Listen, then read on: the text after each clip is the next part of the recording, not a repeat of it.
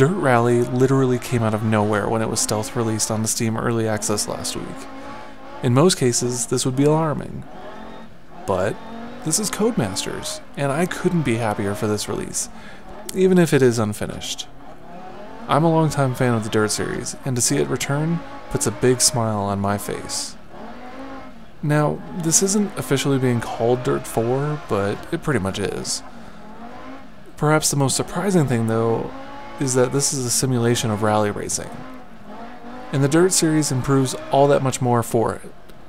Not since the original Dirt did the feeling of racing on rally courses feel anything close to realistic. I did enjoy Dirt 2 and Dirt 3 for what they offered, despite many thinking the series went too dude bro. Dirt Showdown, well, it was something. It has some interesting things going on at least. But Dirt Rally is here, and man, what a game! Right now you can only travel the roads of Wales, Monaco, and Greece, but they are such rich and varied places, complete with day and night lighting and a whole range of weather from fog to full-on storms. The weather wreaks havoc on gameplay too, changing how you adapt to road conditions. Right now, you can get in 14 cars spanning the 60s, 70s, 80s, Group B, Group A, and the 2010s.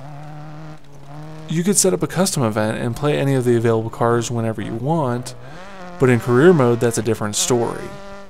Career mode makes you work for it, starting in the 60s, and you'll only have enough cash to buy a car from that era.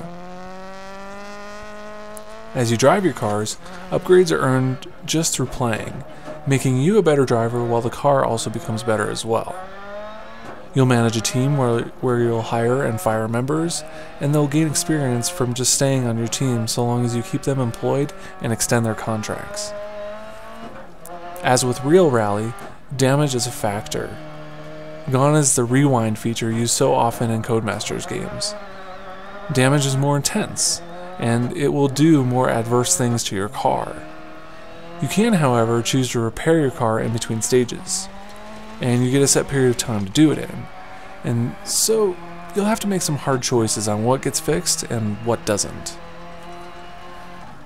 The game extends what could be a boring asynchronous multiplayer by including daily, weekly, and monthly events to compete in. These rotating sets of challenges always give you something new to do. As stated, this is a simulation and it controls superbly. You rarely feel like you've got a handle on the driving, but that's the way Dirt Rally likes it. Dirt Rally is also gorgeous and almost real looking. The lighting does an impressive job here. I've got the game running on Ultra, maxed every setting on my GTX 780, and with VSync on, it holds this very steady 60 frames per second. For a game that hasn't even been optimized yet, this game is just stunning. Dirt Rally is not finished, but I think the investment is absolutely worth it to go and buy this game now and just watch it get better and better from an already great starting point. If you are at all a rally fan, this is the game to get. I've put a link to the game in the description for those who want to grab it.